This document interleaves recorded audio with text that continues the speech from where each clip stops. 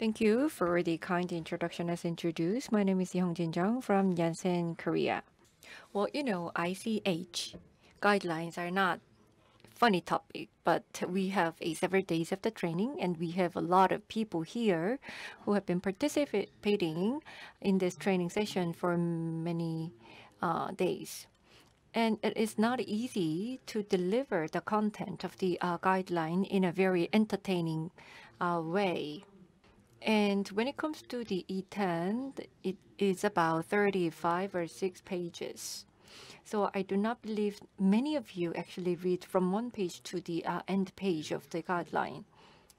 So I actually captured the actual text of the guideline, but I did it on purpose because it's really not easy to read the guideline text personally, so I just want to share the actual text of the guideline during this presentation. And after my presentation is the lunch hour, so I will be very concise. So for the study design, I actually delivered many presentations on the study design. And I think many of you are coming from the experimental area, randomization, control, blinding, parallel or crossover, superiority or non-inferiority. I think you understand quite a lot about these basic concepts, but today I will focus on the control and uncontrolled part. The guideline itself is already translated into Korean, so if you are not familiarized with the English text, then you can find the Korean version of the guideline from the MFDS or the NIFDS site. So when we say whether this person knows clinical trial or not, when people say clinical experiment, then this person does not know a lot about the clinical trials. So for this human body, even for the animals, we cannot do the experiment. And another question that I asked to people, if I want to understand whether this person knows about clinical trials or not, I ask, do you know what C means in RCT? Well, people may say C means clinical. However, when we say RCT, the C means control. So this is a kind of a gold standard of clinical trial. So the control group is really important in the clinical trial. For example, let's say we have like hypertension patient. So we do have the treatment group, and then historic blood pressure can be measured. And the baseline was 140, and it changed to 130. Systolic BP has been reduced by 10. Then we say we did a treatment, and then 10 decrease was observed, and therefore the result or the outcome is clinically significant. However, let's say we have the placebo control group here, and then do the randomization. So the same result, for the baseline, 140. For the placebo control group, we also see the decrease to 130. If that is the case, the effect that we observed in the treatment group cannot have the 10 effect size. It should be 5 effect size. So without the control group, we sometimes can emphasize the effect of the treatment group, and that's why we always have to have some kind of a control group. Another case would be, I actually take the article from the newspaper. This is the wrapping advertisement of the bus.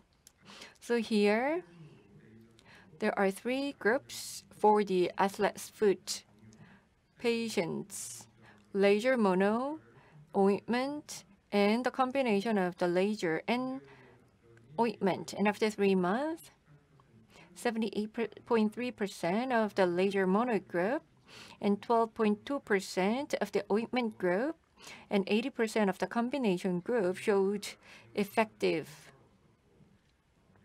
So laser is important. That's what this advertisement says. So rather than doing the treatment with the ointment, you need to go for laser. That's the copy of this advertisement. But here, in terms of the control perspective, the standard of the care for the athlete's food is antifungal agent, the oral agent. That's the standard. But here, the standard of care is not included. That's one problem. And also, when it comes to treatment or the drug, we usually think about the drugs to take orally. So if you say rather than drug, you go for laser, if you say so in the advertisement, usually people believe that, well, I am taking the drug now. If that is the case, if the advertisement copy is right, then I need to stop the drug and then go for the laser. So it's kind of a very misleading information. 여기서는 이제 바르는 약보다 낫다라고 이제. So the copy here need to be very clear, like that rather than ointment, go for razor. So when it comes to the control group, it has a lot of impact, like ethical aspect, and also the analysis or the bias in the result, and the type of the registered patients, and endpoints, and the types of the endpoints, and the reliability of the result, and acceptability of the regulatory body. So there are many areas where the control group can have some influence. So this is a very critical decision to make in the study design. ICH E10, if you look at the purpose of the guideline, it says that it provides the general principle in making the choice of the control group, and the designs and the conduct issues will be discussed.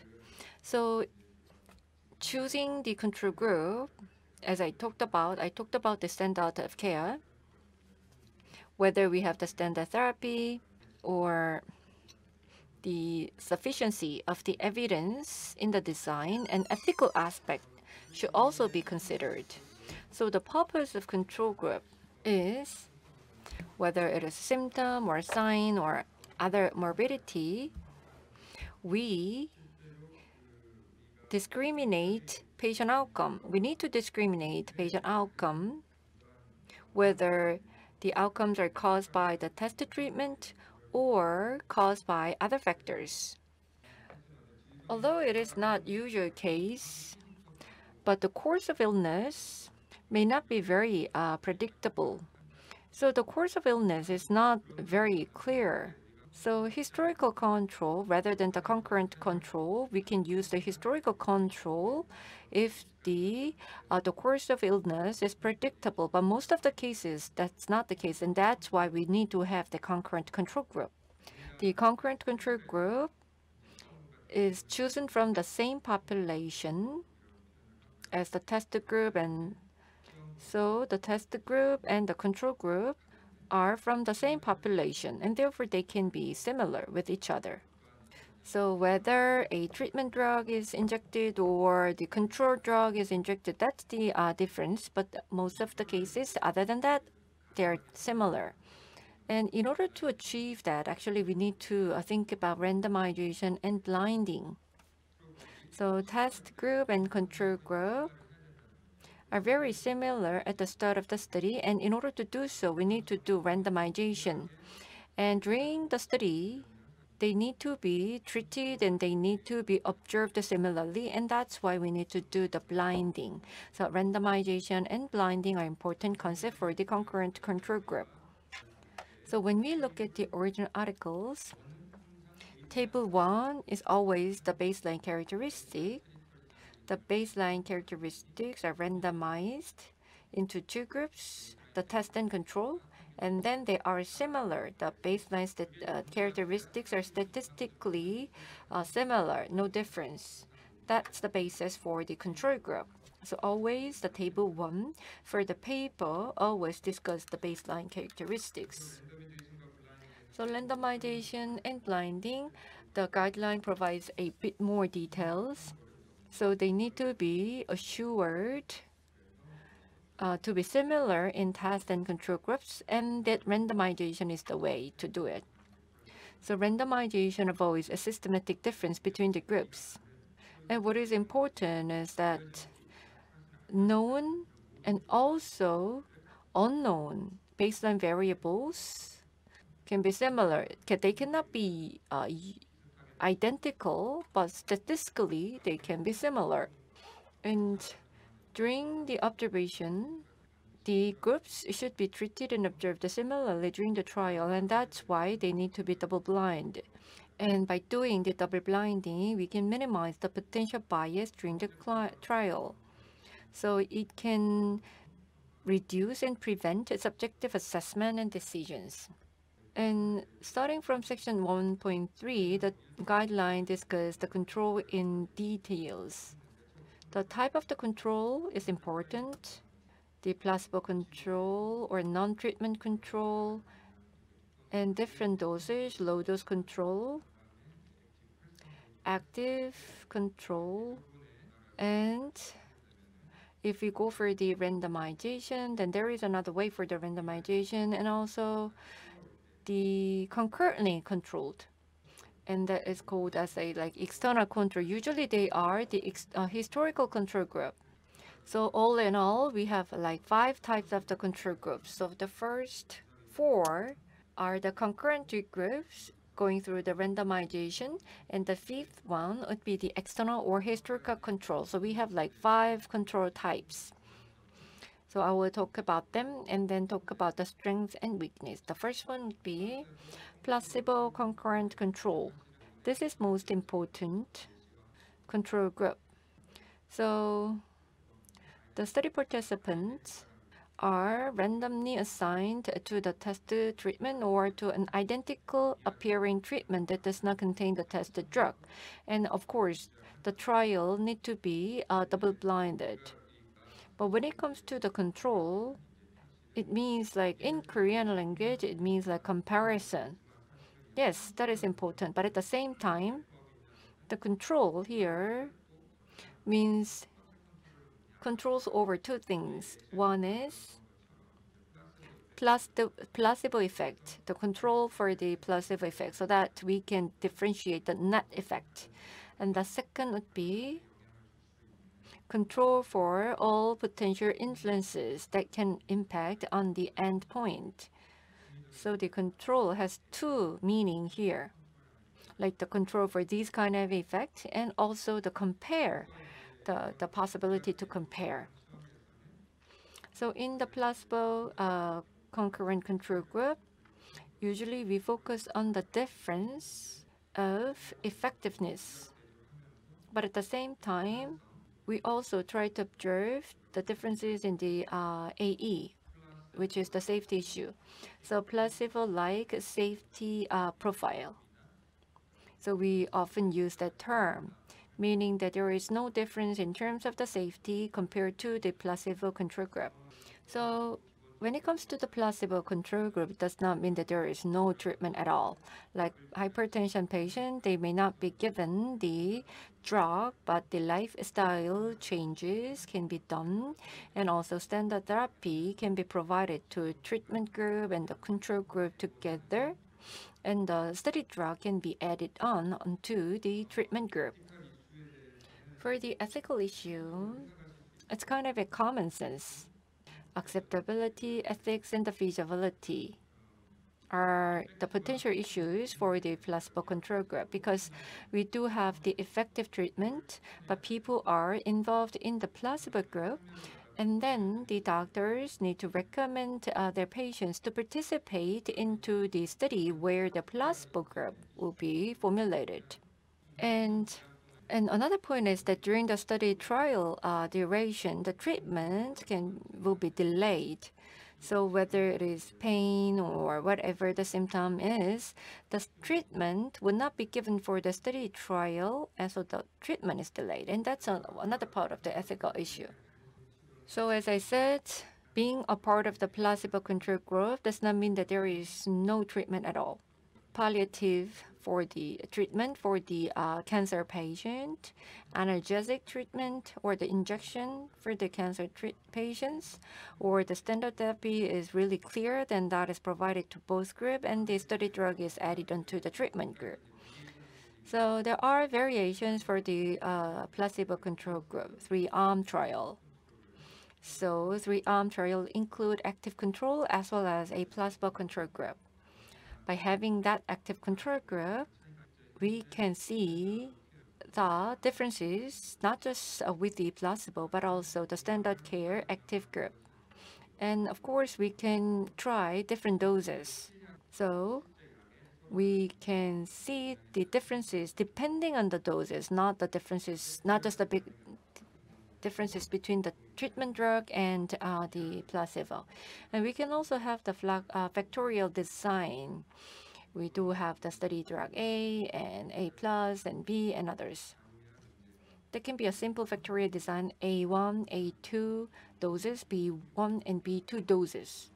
Then we can do some combination of those doses going for the factorial designs. Randomized withdrawal? I have not done it, so I'm not sure whether you have done it before or not. So the active treatment is being provided, but at a certain point of time, randomization is done. So one group maintain the treatment and the other group receive a placebo. So the active treatment is withdrawn.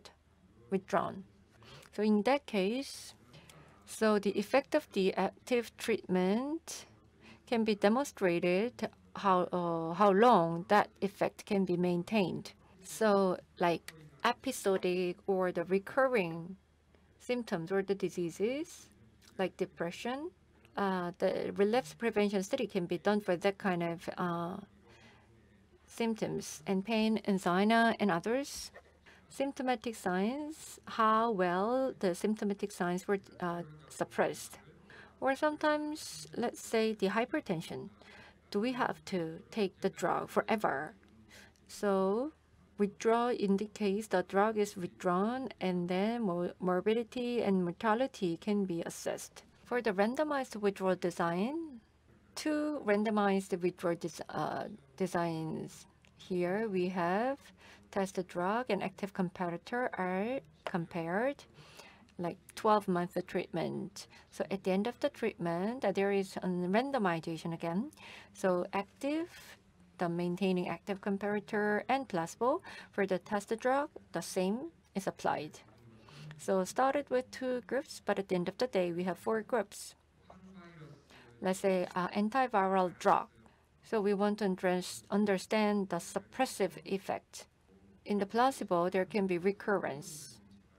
Like after 3 months of the end of the treatment, there is a recurrence. In the test group, there is a recurrence, but usually it's longer than like 6 months. So even though there is a recurrence, but the time to relapse is longer for the tested drug group. So it can show indirectly that the tested drug is more efficacious than the active comparator. So many different informations can be garnered. The ICH E10 provides a guideline on the antihypertension drugs, and the randomized withdrawal design is also recommended. So here you can see that for a long period, long term, the treatment drug is provided. And when the treatment is stopped, then the tested drug effect can be also verified from many different perspectives. And now we talk about the advantages of the placebo-controlled trial. First advantage is that it can demonstrate efficacy. Concurrent control, this is the concurrent control, but at the same time, they are the internal controls. And therefore, we do have a very clear comparison to placebo. And it says absolute efficacy, meaning that not effect or the real efficacy. So what it means is that we can really understand the effect of the treatment, the real effect of the treatment. And for the AE, sometimes there are some underlying diseases or the background noise with the patient that can lead to the AE. So we need to distinguish the AE from the treatment or from other factors. And the effect size, the tested drug, and the active control, for that, actually the effect size would be larger than that, and therefore the sample size can be smaller. So that's efficient. So for the patients and the investigators, we can at least have some certainty that there is a 50% chance for being randomized to the placebo. So the true drug effect of tested drug can be detected. But still, on the downside, there is an ethical concern, and therefore the patients with the severe illness cannot be participating in this type of a study control. So mild to moderate type of the patients are likely to be part of it. Because this involves the placebo, this should be the short-term study. And the patients need to think about the possibility of being a part of the placebo treatment, and therefore there might not be easy or strong acceptability on the patient side. And because they know that there is a chance for the person to be a part of the placebo, they might withdraw the consent. And the registered patients may not reflect the real world. The severe patients, whether it's a protocol or by the doctors or by patients, these patients with the severe symptoms may not be included. They can be excluded. And therefore, the total population of a certain disease cannot be represented in the study. And without the active control and with only a placebo control, then the effect comparison, direct comparison between the tested drug and the standard treatment cannot be done. Of course, there can be some indirect information. So the second part would be no treatment, concurrent control. Well, you may be thinking that is it possible to have that kind of a control? Well, for me, I have never done a study including no treatment concurrent control. So the randomization is done here, but one group does not receive anything. What's the difference between no treatment and taking placebo? No difference, right? Some people may say that. But here, there is no intervention, and therefore the blinding cannot be done.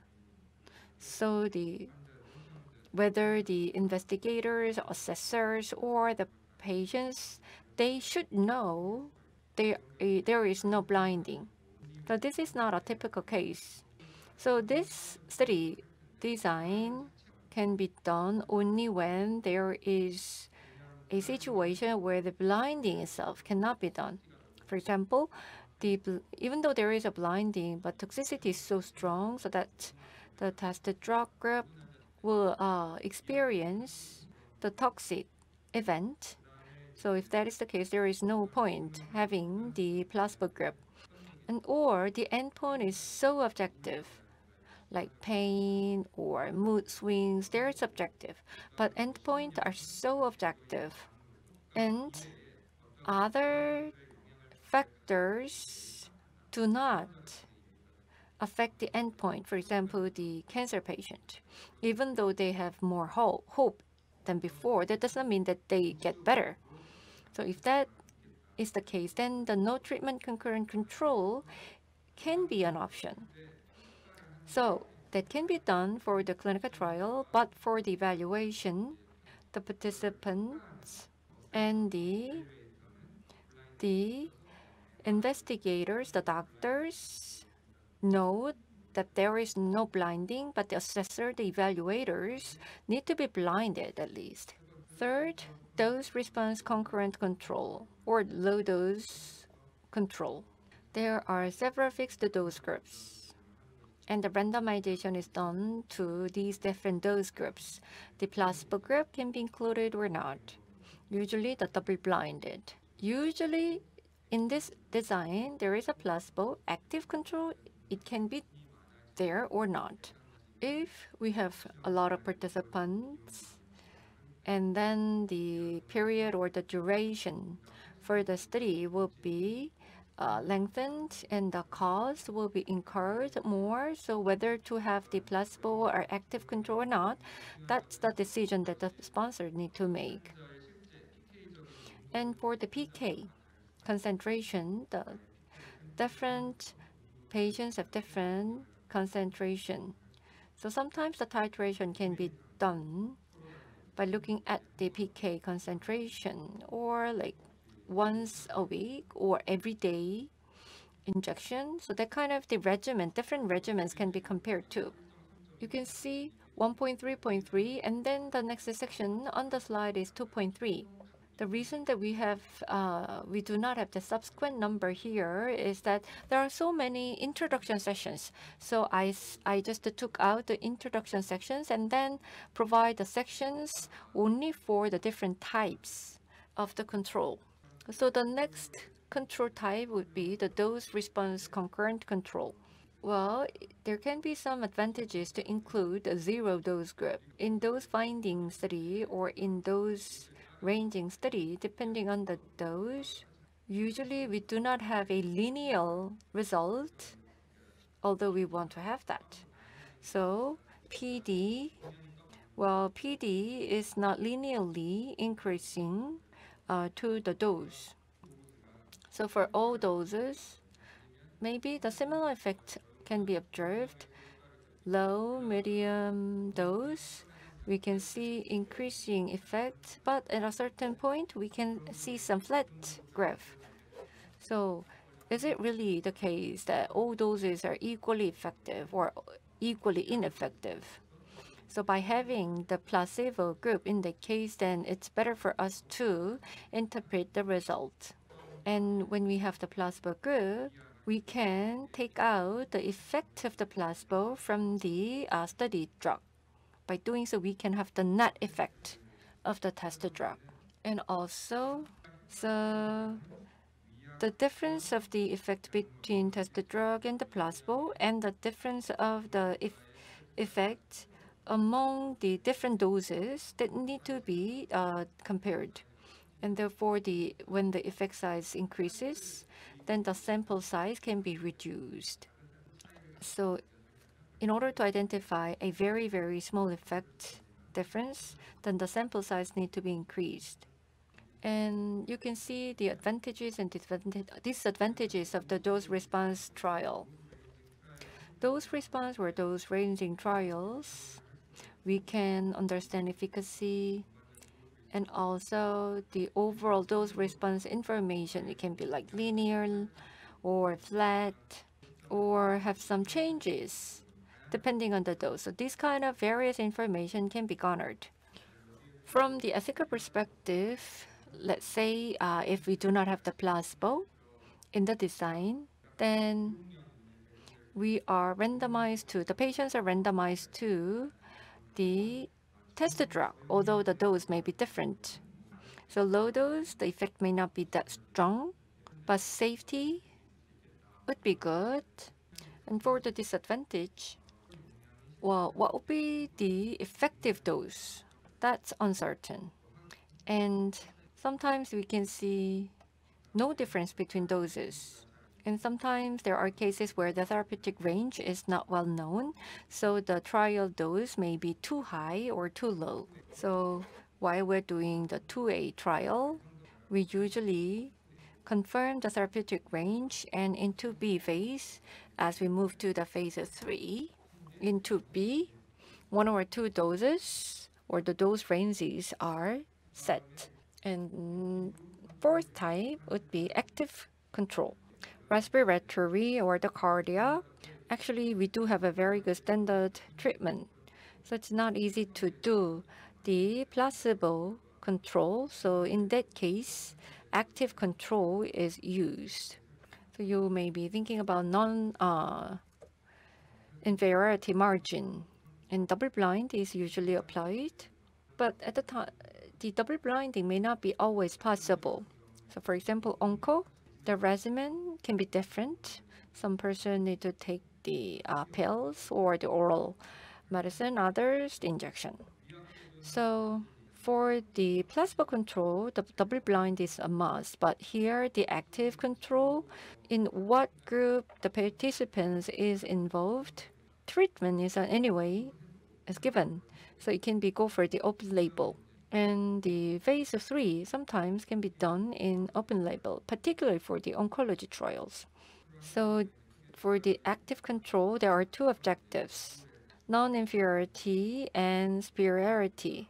This is not about like approval. It's more about the head-to-head phase 4. That would be the superiority trial.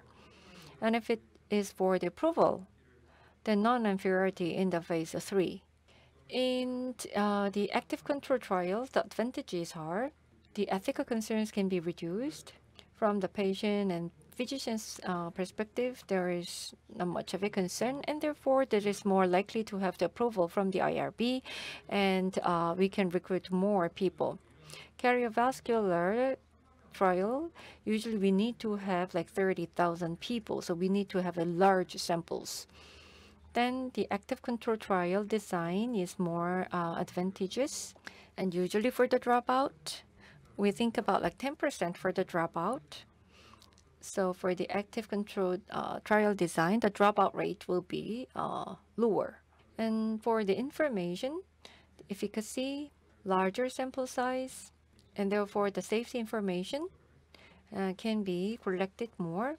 And as for the disadvantages, there is no direct assessment of effect size. When it comes to the effect size, tested drug and the placebo, the test group effect need to be subtracted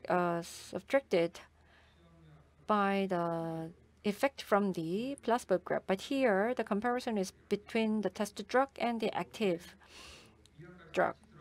So if we have a placebo group in this design together, and that would be the best, but this is not usual way to do it.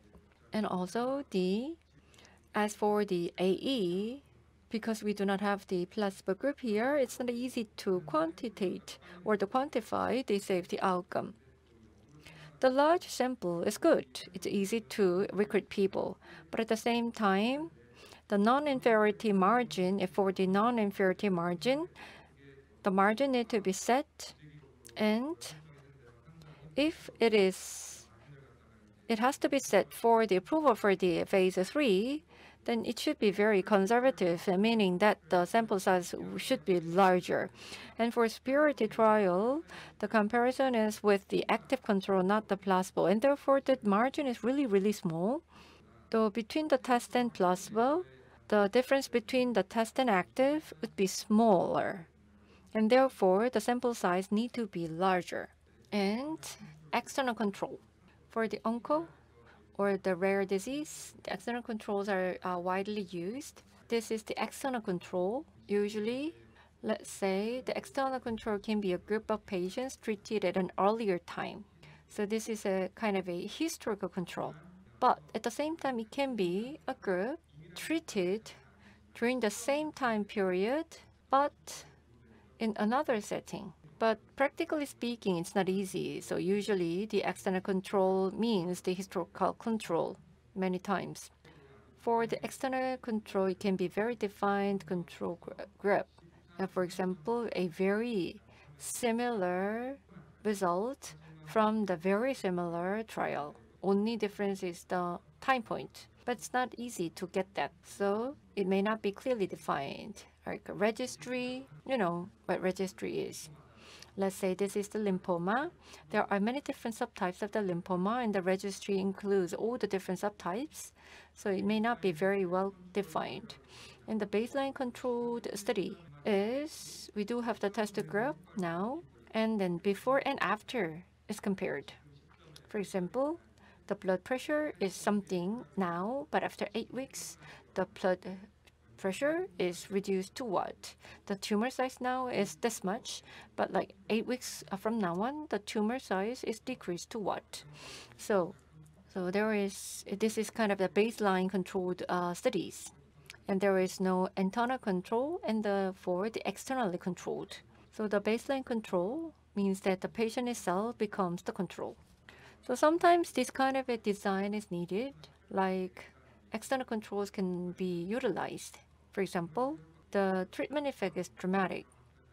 You know that anesthesia is very dramatic. The cardioversion, you can see that the difference or the changes. You can see immediately the change, and also the tumor shrinkage.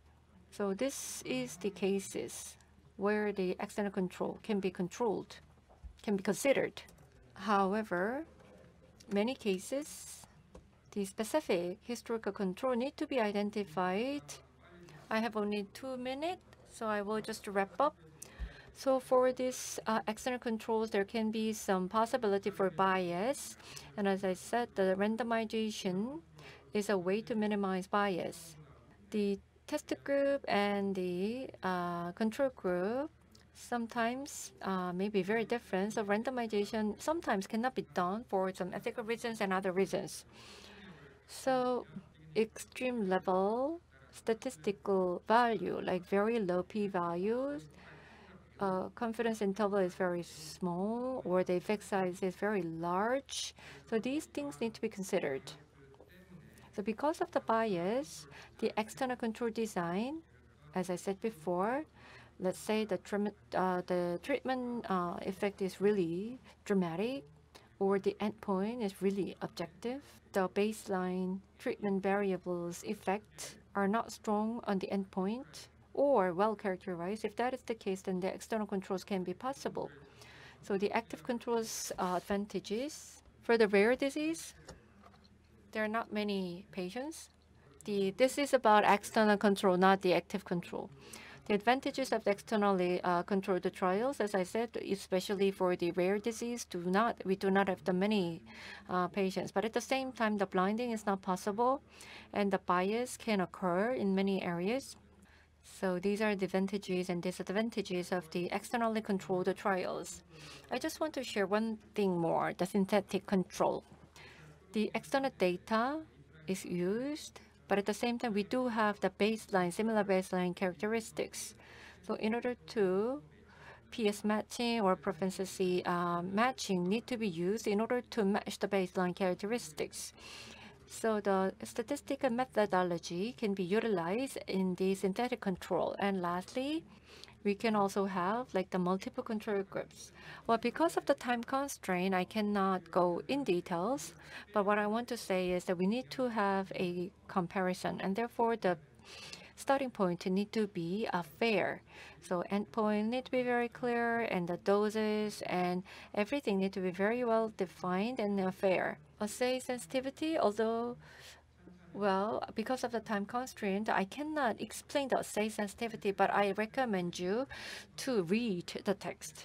These are the factors that need to be considered in order to maintain the assay sensitivity. And the last table shows that in quantifying the absolute effect size, the plausible include design would be the way to go. In dose response, of course, the dose response group and active group, if you want to comparison. And here the algorithm, you can just see it. And there are many different examples actually. So the different cases. So the algorithm cannot be absolutely applied to every situation.